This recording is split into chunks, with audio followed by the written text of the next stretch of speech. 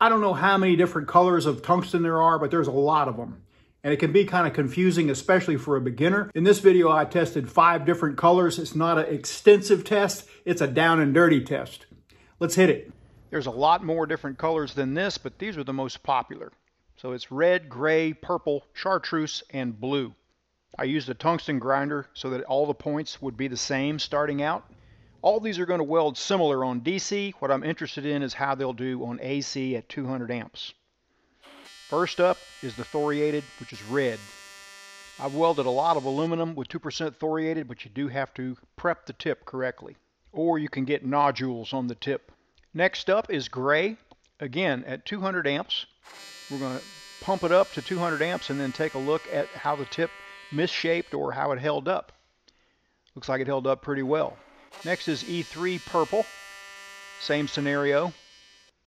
Next up is the CK laser, which seemed to weld exactly the same as the E3.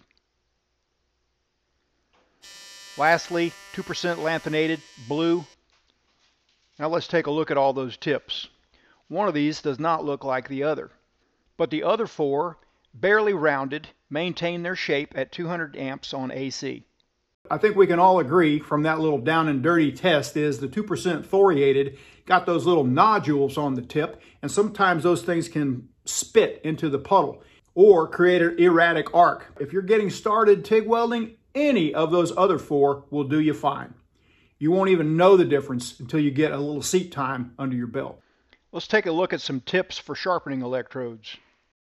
I'm not one to try to talk people into buying a tungsten grinder, especially not at first. You can get by just fine with an angle grinder and a drill motor, or just doing them by hand like this. Just make sure to get the scratches running lengthwise. Super important. All that said, tungsten grinders are awesome, and you may want to think about one down the road eventually. And one thing they definitely do is remove one variable when things start going wrong. You'll know it's not your tip.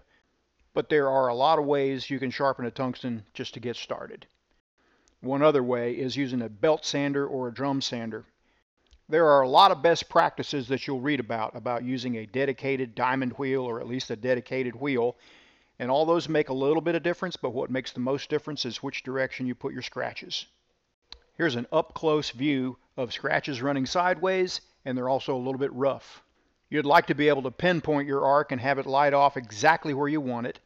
This is in slow motion. You can see this is not going to help you if you're right next to a cooling fin or something like that. You can avoid all this just by having all the grinding scratches running lengthwise. If you're not opposed to putting a little slot in your grinder guard, this can make a real easy way of sharpening electrodes. And you could even buy a diamond wheel and put on your grinder and use it like this. It helps you get a fairly consistent grind. A cordless drill run at low speed can help you get a really consistent grind. That was a really coarse hard rock, so it's not a really smooth grind, but all the scratches are running lengthwise. So let's get an up-close view of this arc start here, and let's see what happens. That's about as crisp as you can get. No wandering at all. Let's do the same tip now with AC at 200 amps and see if we get any arc wandering there. I'm setting the amperage to 200 amps. I'm going full pedal.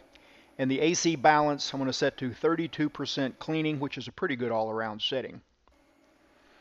Okay, we're set on AC with a 332 2% lanthanated electrode. There's the arc start, nice and crisp. Let's ramp it up to 200 amps. And let's see how much it rounded that tip. This is one of the reasons that I really like 2% lanthanated, because it holds up well under high amperage. I generally prep my tips for aluminum the same as I do for thick high amperage steel, with a fairly blunt tip like I did to begin with, just like this. The pointed tip gives me a crisp arc start, and up to around 200 amps, like I'm welding right here, it holds up really well.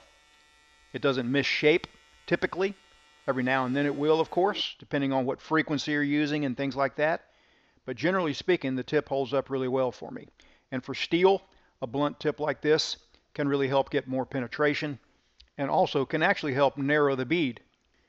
Any of the electrodes I tested today would be fine for a joint like this on carbon steel, but not all of them are good all-purpose electrodes. The 2% thoriated is not that great of an all-purpose electrode.